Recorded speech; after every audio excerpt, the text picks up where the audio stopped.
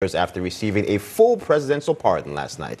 In a statement, the White House said the president has pardoned General Flynn because he should never have been prosecuted. General Flynn should not require a pardon. He is an innocent man. Even the FBI agents who interviewed General Flynn did not think he was lying. So here to react, Erin Elmore, Executive Director of USA Strong, and Mark Halperin, political analyst. Secretary of Agriculture, where he'd like to see one of his allies, a black woman, a member of Congress, be named to that slot in order to start seeing more diversity at the top of this incoming government.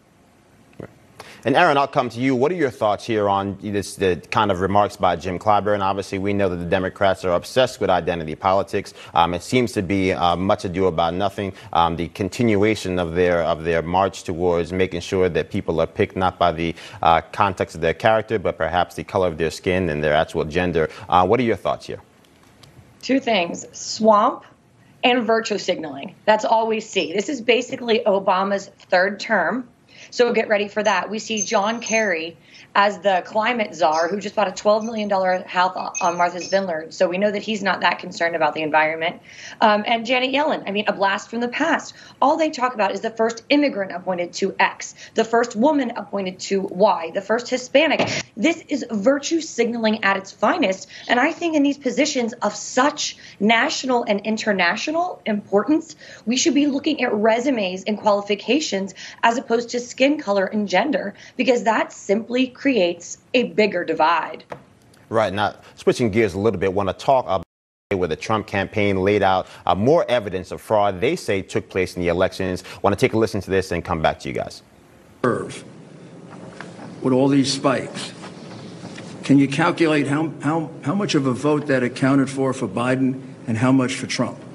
Close to 600,000. I think our figures were about 570 some odd thousand that all those spikes represent over time. For Biden? Correct. And how much for Trump? I think it was a little over 3,200. How about that?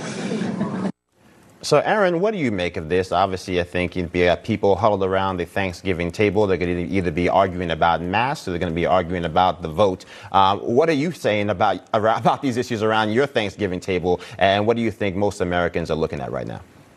Well, out of respect for my 90-year-old father-in-law and my 80-some-year-old mother-in-law, and in the interest of staying married, we are avoiding politics and shifting all of the conversation to my 7-year-old son.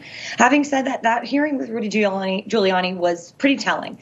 But what we need here, we have the court of public opinion, we have the general public at large, and we have the mainstream media, and everyone is clamoring for some sort of massive smoking gun here. The clock is really ticking, and the mainstream media is treating every conservative like a 10-fool hat wearing crazy. So we're really needing that smoking gun. I know Rudy Giuliani and his team are working really hard, but we need some sort of substantive evidence here to get all of those various factors off our back, and we can say, okay, here is the golden plate of evidence, and now President Trump gets a second term. And that's what I think is needed, or else we're going to usher in Joe Biden, and it is going to be what it is. Right. And Mark, to you about